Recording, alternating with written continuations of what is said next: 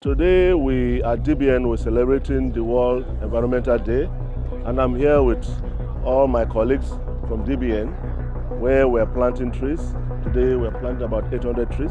We want to preserve our environment, and we are demonstrating clearly that it can be done.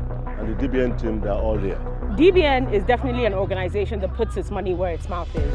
Every year we come out to show how committed we are to the environment. Now today's activities were specifically special because we went to a school and we helped them rejuvenate the land. Children should have a playground that's green and natural habitats where they can be children.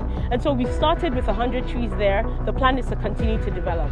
Here at the base of this hill, we have the NCF allotted land, and the idea is to continue to grow the trees that are so very much needed to create a carbon sink, offsetting sink, so that we have less carbon in the atmosphere, we have more greenery, and we protect the biodiversity that Nigeria is so naturally blessed with.